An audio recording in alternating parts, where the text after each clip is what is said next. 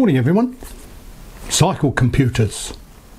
Garmin's are pretty much ubiquitous, but there are others on the market. For example, the Wahoo, this is the Elemnt Bolt, and the precursor, the Elemnt. What are they like? Are they worth buying? Are they better than a Garmin? Stick around and find out. I've been on a journey with Garmin's. I started out with a 500, that's the little blue one, and then I got an 800, which was dark blue and a bit bigger. That wasn't enough for me, so then I bought a 510, I think, but I struggled with the 510. I couldn't work out how to use it for some reason, so I sold it to a good friend of mine called Bash. And then I bought a, what did I buy? Then I bought a Wahoo Elemnt. This is the Wahoo Elemnt. And it is, by the way, Elemnt. They miss out the third E. That's significant. And I used this Elemnt for a few rides.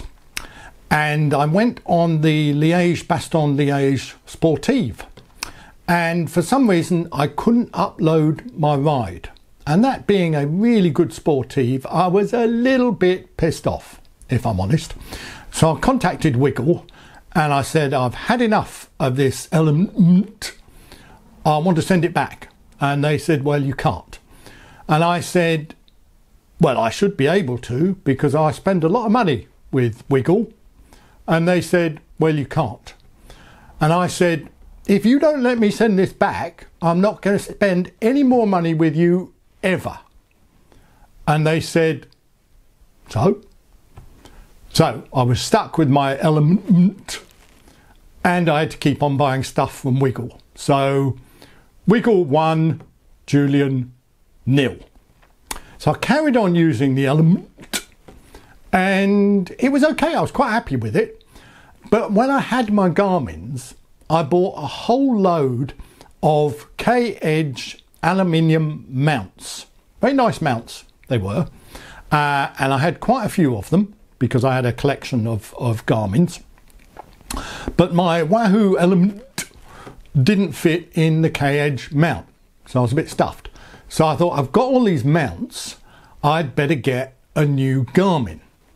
So I bought the 1000, and the 1000 is an all singing, all dancing Garmin, about the size of a paperback book, fabulous mapping functions, but the battery life was shit, frankly. I went for a long ride, and when I say a long ride, it's about 8 hours or so, maybe even a bit longer, and the battery ran out. Now, if you ask me, a cycle computer where the battery runs out before your ride is finished is about as much use as a pair of flippers on clipless pedals. In other words, no fucking use at all. So I was really annoyed about that. So I sold that on eBay, got quite a good price for it. And I thought, I've got my Elemnt, but I need another cycle computer, because you can't really just have one cycle computer, can you? I mean, what if it goes wrong? I mean, if it goes wrong, you've got nothing. You've got nothing. You can use your phone, but I mean, you can't use your phone because your battery doesn't last shit on your phone. So I had to get another cycle computer. So I thought, I'm fairly happy with the Wahoo. I'll get another Wahoo, but I'll get the Bolt. And this is the Bolt. And the Bolt is like the Elemnt, but it's a bit smaller. So if I hold them up side by side, sorry, that's upside down. The one I'm holding in my right hand, that's this hand, by the way, is the original Elemnt. And the one I'm holding in my left hand, which is this one, is the Bolt. And as you can see, if I put them side by side like that, the Bolt is quite a little bit smaller, and it's quite nice in terms of the form factor. The form factor is what you call, I suppose, the kind of design. I'll just put that down. The Elemnt is quite angular. Can you see that? They're quite sort of squared off sides here. I mean, it's rectangular, but it's squared off.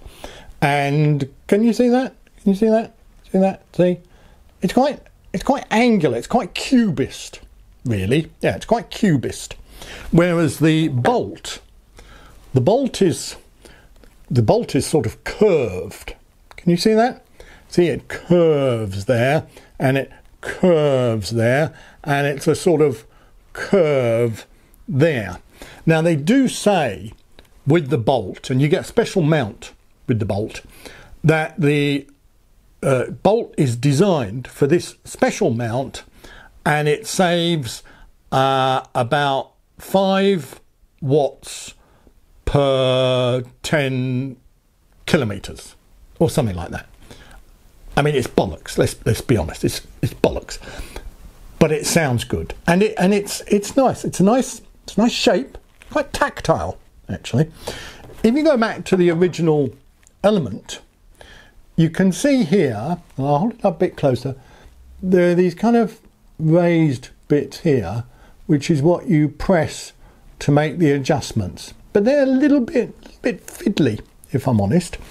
They've changed that on the bolt, and if you can see here, there's a kind of serrated, rough, kind of Velcro almost feeling bit, and it's much easier to change the functions with your finger or if you're wearing gloves. So the bolt is very nice, but a bit smaller. Now I'm going to turn the bolt on, and let's see how long it takes to warm up. You turn it on by pressing this button here on the side. See that little light came on there at the top? So it's coming on, it's warming up, See, it says Wahoo there. Can you see? It says Wahoo, and it says Element Bolt. Can you see that? It says Element Bolt.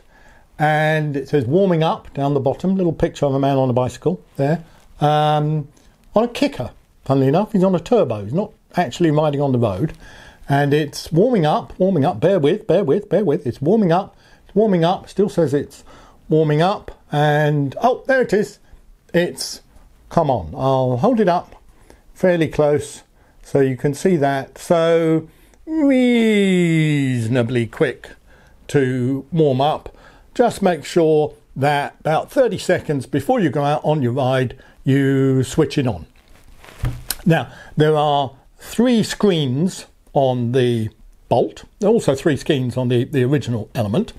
This first screen has, sorry, I'm just going to have to look at it now.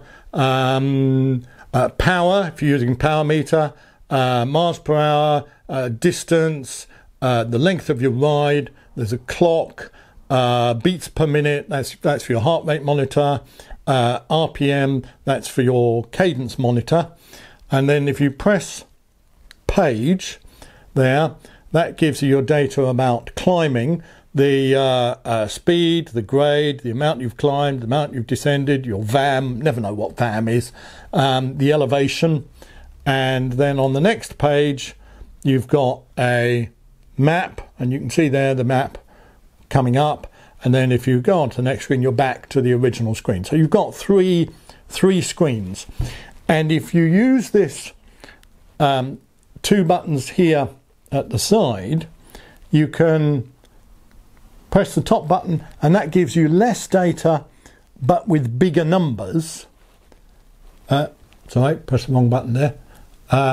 Less data but with bigger numbers, or you can have more data but smaller numbers.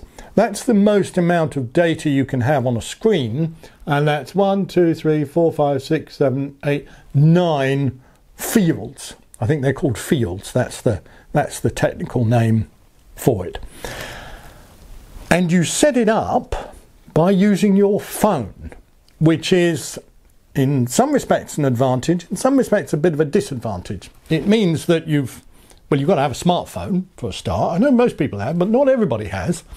You need to have a smartphone, and you download the app, and then you pair the two using Bluetooth, or you can hold your phone's camera over the screen and it pairs sort of automatically, and then you change various settings on your telephone, so that all you then change on the unit itself is the amount of data that you see on the various screens, the three screens themselves, and then if I press this button at the side, it allows you to pair your various things like a heart rate monitor, a cadence monitor, power meter, or kicker if you're using a kicker, and it works very well with the kicker. Now you'll want to know what it looks like in the mount or on the mount. In the mount or on the mount? What would you say? I'd say on the mount, although you have to put it in the mount for it to be on the mount. Sorry, that's a bit of a digression really. One thing that a little bit irritating is that the mount thingy, my vocabulary seems to be deserting me, but this thing here, which is how you click it into the mount, and we'll see the mount in a moment, is not the same as a Garmin mount. So my 42 Garmin K-Edge aluminium mounts in a whole multitude of colours, I ended up selling them all because the Wahoo doesn't fit. I think you can now buy adapters so that you can get your Wahoo to fit your Garmin mount, but that's a bit late for me because I've sold all my Garmin mounts, which was perhaps a bit previous of me. Anyway, you can get a K-Edge aluminium Wahoo mount, which looks very attractive, very nice form factor, but it's not cheap, as none of the K-Edge stuff is. But this isn't a K-Edge review, this is a Wahoo Elemnt Bolt and original Elemnt. The original Elemnt, by the way, has the same three screens, the same amount of data, the same way of pairing it with heart rate monitor or cadence monitor or kicker or power meter by pressing the side button, and it turns on in the same way. I don't think, I'm not 100% certain about this, but I don't think there's any difference between the Elemnt Bolt and the original Elemnt as opposed to the size and the fact that the original Elemnt was more expensive. So in that you can change the size of the figures, although you can't, although you can sort of zoom in and zoom out on the map, if you're my sort of age and you don't have great eyesight, then you probably like the slightly bigger map that you get on here, although the information on the map that you get on the Bolt is really just as good. Unlike some of the Garmin, certainly the Garmin 1000, the data and the mapping and everything else is in black and white on the Wahoo, so you don't get any pretty colours on the screen. But then, do you really need them? Probably not. Here we can see the K-Edge out front mount, and I'll just put the bolt into the mount there. Just make sure it slots in properly, and there you are, you can see it in the mount and it looks very nice. This is the K-Edge mount, and shortly we'll see it in the bespoke Elemnt Bolt mount. This is the special mount which Wahoo provides with the Elemnt Bolt, and I'll just put the bolt into the mount.